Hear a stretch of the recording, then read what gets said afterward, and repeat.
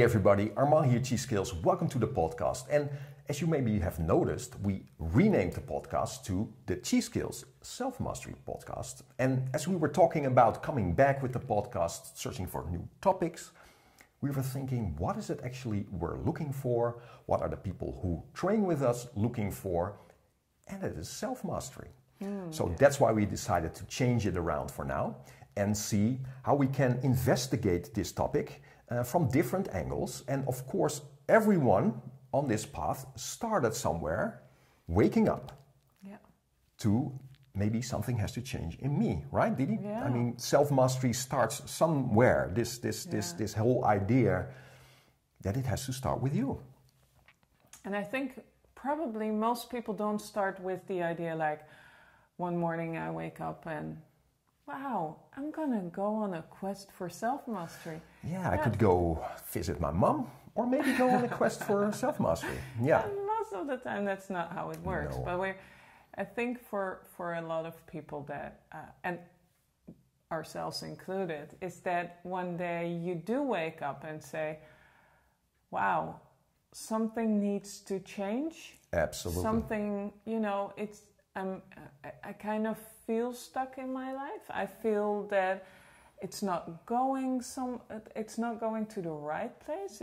I had dreams, I had things that I wanted to do with my life, and it's not going that direction. Most of the time you hear people also say that something happened, something big, an event in their lives, like maybe burnout or illness or loss or something that kind of is so big that you kind of look at your own life. Is this what I really want with? Is this why I'm here on this earth? And all these big questions come up. But for others, it's more a gradual process that you kind of, from conditioning, from well said, from whatever, your upbringing, you kind of gradually move into a life, and at a certain time you think, wow, what is this? Is this really what I want? And then maybe first, or that's for me, I'm sure, first you start blaming your surroundings. You're kind of looking outside of yourself, like, but my job is not good and I'm gonna change my job, or maybe the people around me, they're not that sophisticated or whatever. It's kind of, there's a resistance, right? There is something up till the point that you think, maybe it's not them, because when I go and have another job, it starts again. So in another way. So you wake up to your own pattern. You can see your own pattern and see, wait a minute, doesn't it start with me? And obviously people, they experience heavy things in their lives, right? Absolutely. There's so many things that come your way as you grow up in this life. And of course, everyone has their conditioning happening. Your culture, your parents, your direct family, what's expected of you. All these things are put on you, and you start living with that. But for a lot of people, I think, who wake up to this, who really have, it's a courage, I think, to take that step and look inside. It must have been pretty heavy, and it probably has been going on for a long time. Maybe patterns repeating. It could lead to. Some of these people are super sensitive as well, so it might be that you find yourself in addictions. There's many different levels, I think, but all of them wake up to that, what you're saying. But there's, at this moment where that actually happens, maybe you can relate, there's this separation happening in you. There's this awareness coming up. Like, bang, oh, it's me. And this separation is very interesting, because I also experienced that. And there was a very spiritual separation happening. It's like I could see myself for what it was. Instead of before, I was so locked into these patterns and emotions and thought patterns and noise, you could say, that I didn't see that. It was so, I mean, it was almost like turned around. The noise suppressed that, right? Until the hurt inside was so heavy and the need became so apparent that there was this shift happening, right? Like more like an instant shift, like boom, it's me. I can see it now. And that never let me go again. You know, that was just there. And of course, sometimes this would happen, but it was this awareness shift created the gap to also the question is like, who am I? Yeah. Who am I then? You know, who is it in these patterns, and who is thinking and who is feeling? So this question also came up. Yeah. And that has never left me. And it's not only the question, who am I? It's also the question, what is this here? Yeah. You know? And then things found me. And maybe you can relate as well. You're listening to this podcast. So is it really you start searching for something, or do things come in your life when you're ready for this shift? Absolutely. Yeah, absolutely. It's like a book that's handed to you, or And the beautiful thing, I was very fortunate to have that experience at a very young age of like, oh, is it my surrounding or is it me? Because I lived in Thailand when I was 16 as an exchange student. And I lived with a family, and 60 years old, you're still very young, very not aware as much. But I lived with a family, and I had it was very much countryside, rural area. I didn't speak the language. So it was kind of a difficult situation. But at a certain point, I felt like,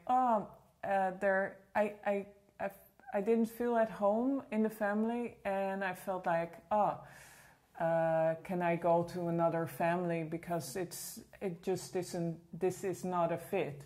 Right. And I talked with my counselor, and she arranged for me to go to another family. And then I lived with this other family, and the same things appeared. Right. And so I just went into the same patterns, and after a while I was like, okay. Is it them? Or it was so in my face, because I was in this situation, which is so, you put yourself into complete different culture, a completely different surrounding. This is 1995, 1996, so there was no internet. There was a phone, but very expensive. So the only thing I could do is write letters. It took 10 days to arrive back home, and then 10 days before they could write me. So 20 days in between. Yeah. So there was no direct contact with the family at home. So I had to figure it out by myself. Yeah.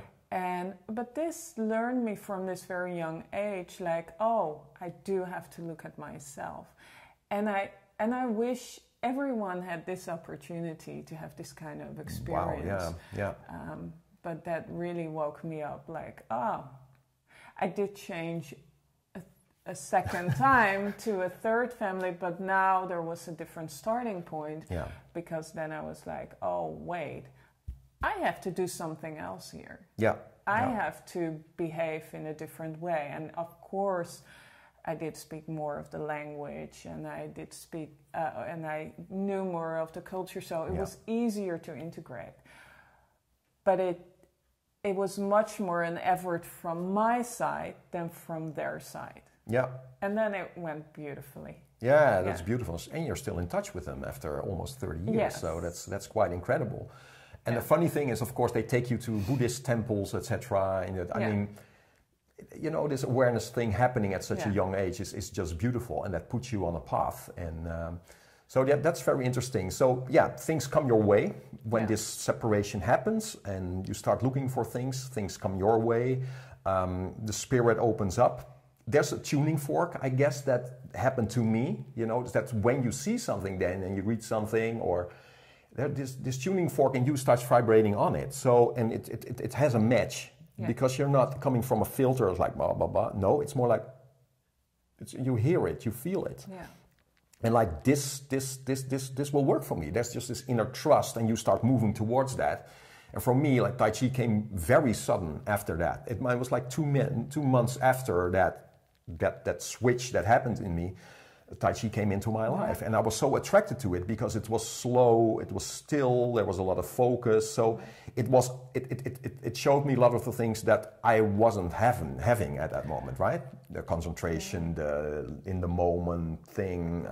So there was an attraction there that just pulled me in, and I could not see where that could lead me further down the road, right? Absolutely. But at that moment, it was like, oh, I really trust this, because there's just this inner knowing that there's something there for me. Yeah.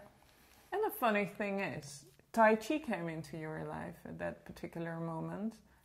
I also came into your life. Oh, I should have said that first. No, but it was the other way around. First it was Tai Chi. And then, yeah. So it's kind of a funny thing how when you open up and then magically things are starting. Things are starting, and now we're sitting here, right? More than 20 years after that event. So it's pretty incredible. I hope you can relate in some way, that you see in yourselves like, oh, that happened, and then things just start moving and happening, because a higher part of yourself is just coming in contact with, you could say systems or methods, because you're not the first one to wake up, right? No. I mean, there's been generations to do so, and out of that comes a quest, and out of that comes experience, like, okay, what works, what doesn't work, how can you start refining yourself? What are methods that lead you from where you are now to a next step? And so you don't have to really invent the wheel again. In a way you have to, because you have to go through the experience. Knowing is not enough here. It's all about experience. But that's also the beauty of it, right? You can just go into that and leave no stone unturned there, because who are you? You know, there's a lot about it, and it's not only you, it's also your environment where you're living in. And maybe up to that point you have been seeing that in a very limited way, because this is also how you grow up. You grow up surrounded by people that most of them are not on a conscious path of self-mastery. So they hand down the conditioning time and time again. It's like, yeah, we know we're hurting, you know, we're in the rat race, but are we changing anything? Not really, right? They just haven't woken up to that thing yet. Yeah. You have. So that becomes a place that you might feel like, you know, how to go about this, because it can be pretty lonely as well, you know. So, but then you come in resonance with things like Tai Chi, Qigong, Hermetics, Buddhism, could be Taoism. Something comes in your way, you read a book or something, comes in your life, and it's like, wait a minute, I'm not alone at all, right? I'm not alone. Yeah. And sometimes there's a book on your shelf for many years.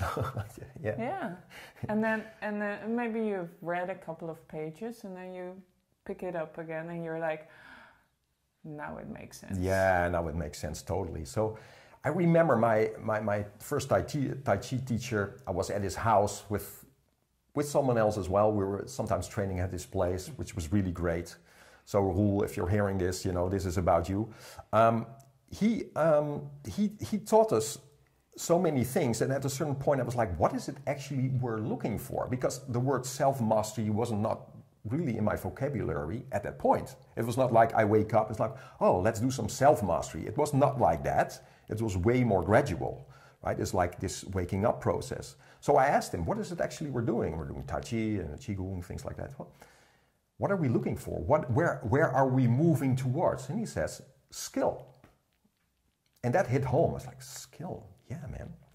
Kung Fu. Skill. Right? Yeah. I didn't see it yet, but then at that point that he said that, and then he came with a story, which I tell a lot of people, and which I really, really like. Because he was also explaining Taoism to us. He knows a lot, sorry, Roel.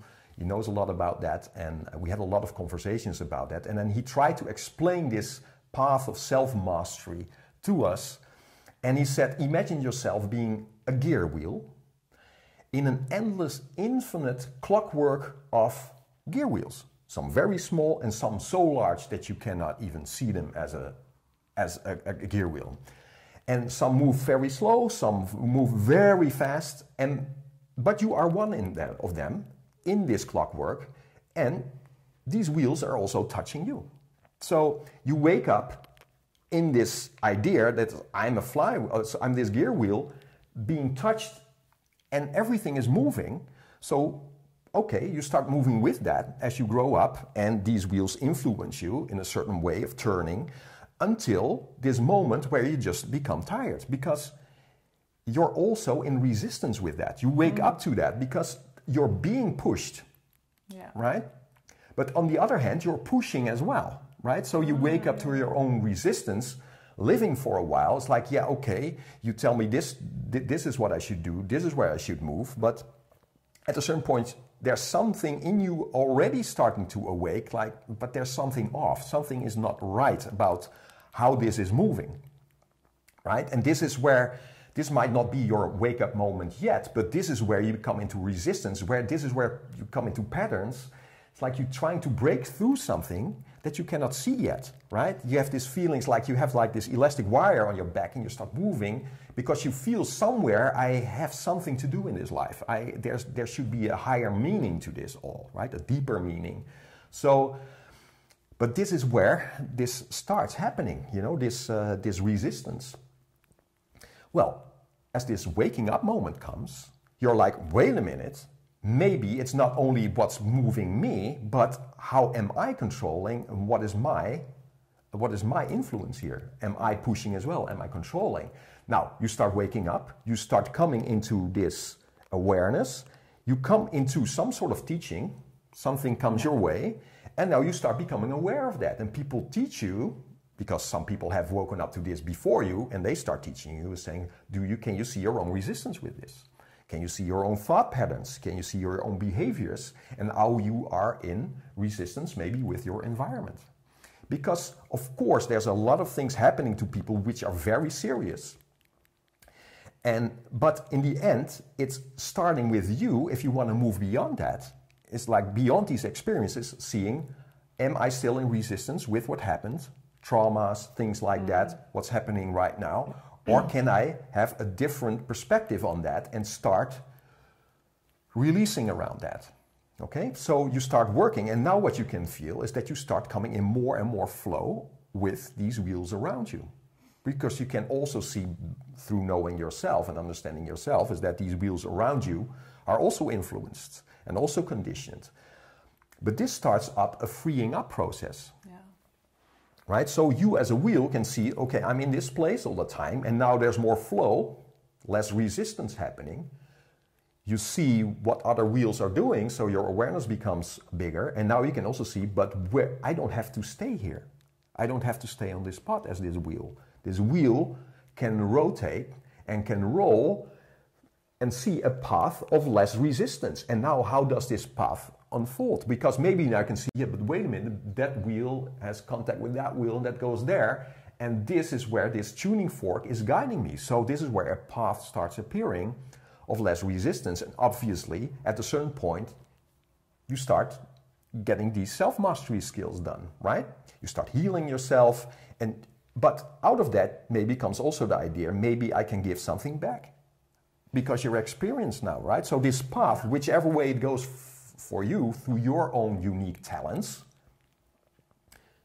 you could be handing down how you experience that and maybe keep this thing alive, right? Because it's a living thing. Qigong, Hermetics, Taoism, it's a living thing. I mean, of course, there's books about it, and this should be it, but that's not really true. It's a living thing. You live that, right? You live that development. You have your own view on it because you develop that. You have your own talents. Now, through your talents, can you lead a path of service, right? Yeah. Because you are one of these wheels who is moving more and more freely, where you can see the others are more and more stuck. And you can see them suffering, right? But maybe now someone is waking up as well, because there's continuously people waking up, of course. Yeah. So bringing that back to this shift in awareness, which can happen through burnouts or heavy things as well, it's like, well, this could be the best thing happening to you, right? Because this starts the whole process and the quest for self-mastery, right? So I hope I explained it in a way that you can understand what I mean. I found it very, very spot on, you know? It's... I see a movie there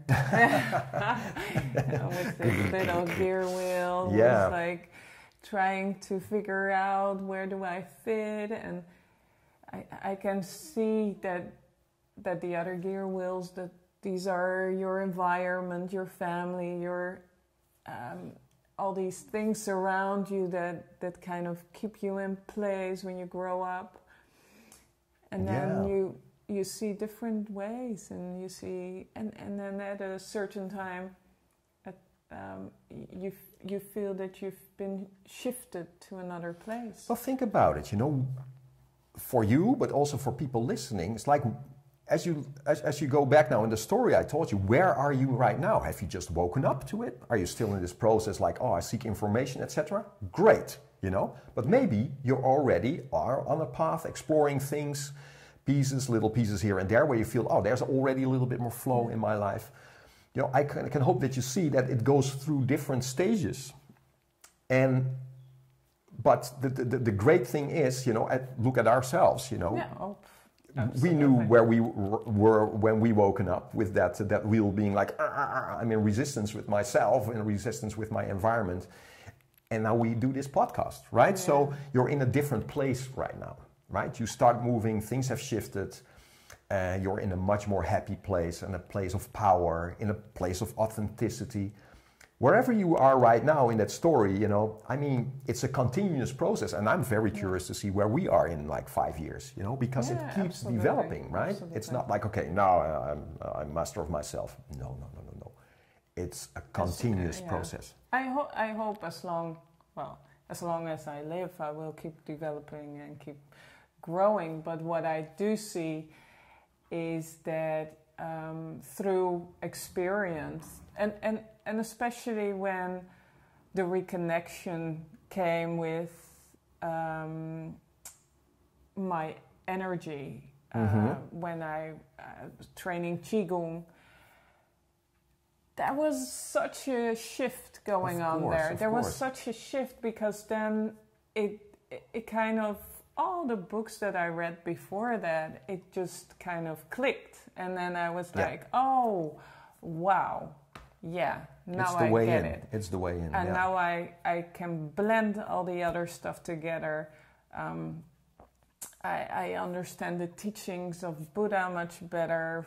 I understand you know, Eckhart Tolle, Power of Now better. When you read it now, it's like, okay. Tony Robbins. I understand it much better now that I have the connection with my with energy, but also well, on all these levels, right? So think about it. You know, it's with this opening, this awareness shift, this separation that happens in you. The question, who am I?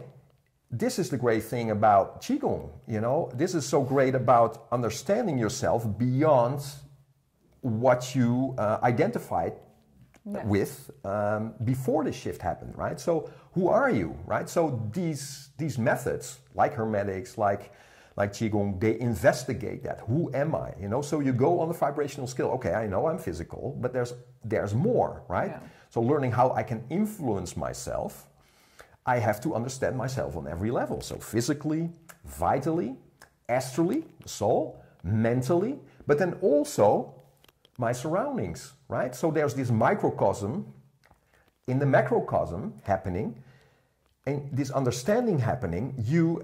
Now you can see these. You can see these gear wheels better, but you can also see where the energy that moves these things happens. And you can understand what's underneath. You start coming to an understanding out of the experience, right? And so being introduced and initiated into these frequencies and into this process of alchemy gives you the tools also to work on all these frequencies and understand yourself connected again, right? Because the hurt that people have, where the separation comes out of, is this feeling of being cut off. Yeah. This feeling like you're alone, this disconnection, right? Yeah, so of course, these topics we're going to go deep into, obviously, in next podcasts, right? I mean, it's all about that, this exploration. Who am I? And on each level, we're going to explore this resistance, right? Physically, vitally, astrally, so in the soul, and mentally. Where's the resistance in you, so that we can open ourselves to what wants to come through. What is the purpose here, right? Yeah. It's a spiritual path. But it's well laid out, It's not something that we make up here. No, this has been handed down from generation to generation for people who are ready for this information to land and to live. It's an experience thing. So, you want it enough, you can get it. Yeah. So opening for this mystery and understanding yourself better. Yeah. Is the way to self-mastery. Yeah. So, but that's for future podcast. Yeah. No, and to close it off with is that what I notice on this path is that there is like, you start with one step and it maybe doesn't go very fast beginning, but after a while things come your way and there's an acceleration. Absolutely. And it goes faster and all these beautiful things are starting to happen. And then you wake up, you think, wow, I live a different life now. Oh, for sure. And of course, the way there is bumpy. Yeah. And people notice, looking into yourself, it can sometimes be pretty intimidating. It's like, oh man, really? So, but as you say, things start happening and it's like, wow, you start opening up to these experiences and they find you. Yeah, but it's not all flowers, all the time. It's a path of self-discovery. It's an honest path for sure. Yeah. It's very sincere, being sincere with yourself. Yeah. But maybe we can end with Roel again, who said to me, it's like, so every minute you invest in this process will be paid back millionfold. Yeah. And he was right, for sure. Absolutely. So we hope that for you as well. So. Yeah, and maybe it's good to tell you that we have been working on this beautiful program, private mentoring self-mastery program. Yep. That will be open on the 22nd of October. Yep. Then we open up for 3 people for this beautiful journey that we're going on to. So it's a 10.5-month journey. Yeah. But to celebrate this, because we're launching this for the first time, we're going to add an extra month for the 3 people who want to work with us. And that's going to be great. I mean, guiding you through a year of self-mastery, self-development and self-awareness. So stay tuned for that. If you want to stay tuned for that, by the way, go to cheeskills.com or click on the link below, where you can sign up for the newsletter so you can receive emails on how to join, how to sign up, what the process there is. And hope to see you there. Okay. Thank you for listening. Thanks for listening, and until the next one. Okay. Bye. Bye-bye.